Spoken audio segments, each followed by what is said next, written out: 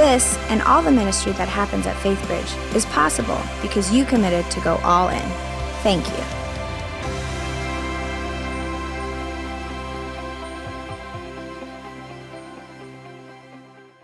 My story is a little different than most because I was born Jewish and I had a wonderful upbringing.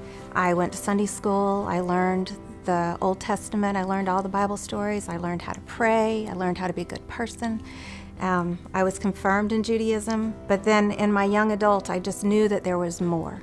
For the last few years I've just really prayed, please Lord, please help me find this path. If there is a path for me to be on, to help me find it. One morning I just woke up. I had been studying a lot on my own and learning all I could, and then I just woke up and I asked my husband, I said, can we go to church? He goes, where do you want to go? And I said, Faithbridge, because we had some friends that had been there and just heard really good things about it. And we went to Faithbridge that day, and then the very next weekend was Faithbridge 101, so we did that. That's where I met my ministry guide there, and we've just become fast friends. My name is Janice, and I first met Leslie Robertson at an FB 101 table. I was the ministry guide assigned to that table, and her story that she told just a little bit of as we introduced ourselves was very interesting.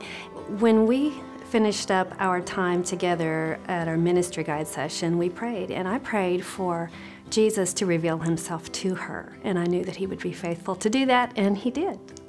We did Faithbridge 101, we joined a small group, and small group was wonderful. The first day we walked in, I told them my story, and I just felt this big hug. I just felt so content and like I could ask any question, and it wasn't going to be, a bad thing. They weren't going to laugh at me or, think, oh God, she doesn't know the answer. No, they were just really good and comforting.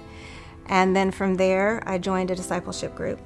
I was starting a micro group, and she was interested in the discipleship process. And so she joined me along with two other gals weekly to go through the discipleship essentials. And we just really got to know one another in the discipleship process. It takes more than one person. And I think it takes more, it takes more than two people. It's got to be done in community. Community has made all the difference, I think. It's fun. It's just fun to be able to share with somebody and help them to love Jesus more. Took my first communion on December 24th last year, and that was when I accepted Christ. I just knew in my heart it was the right thing to do. I knew that Jesus was part of me and was going to be part of my walk forever, and it was time to take that step to actually partake in communion. And when I stood up, my husband was like, well, okay, because he didn't know either. And we went up there together, and I took communion, and then I sat down, or I kneeled and I prayed, and I just started shaking, and then the tears just came. My husband's like, are you okay? Are you okay? And I'm like, I'm fine. I think I was just overjoyed in the moment.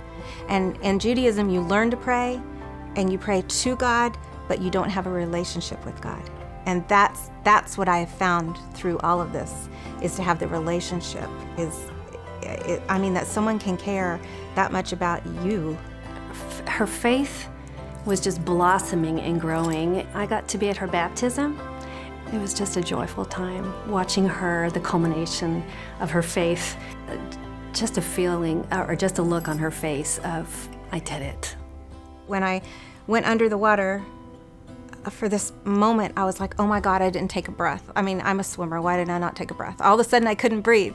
And I realized later that maybe it was the old self dying. And then when I came up, I was fine, and I was so happy, and I was so joyful. And she has continued to grow. She's like a sponge, and she loves the Lord. Now my husband and I are more evenly yoked, and we have neat conversations after the message and everything, so it's just been wonderful.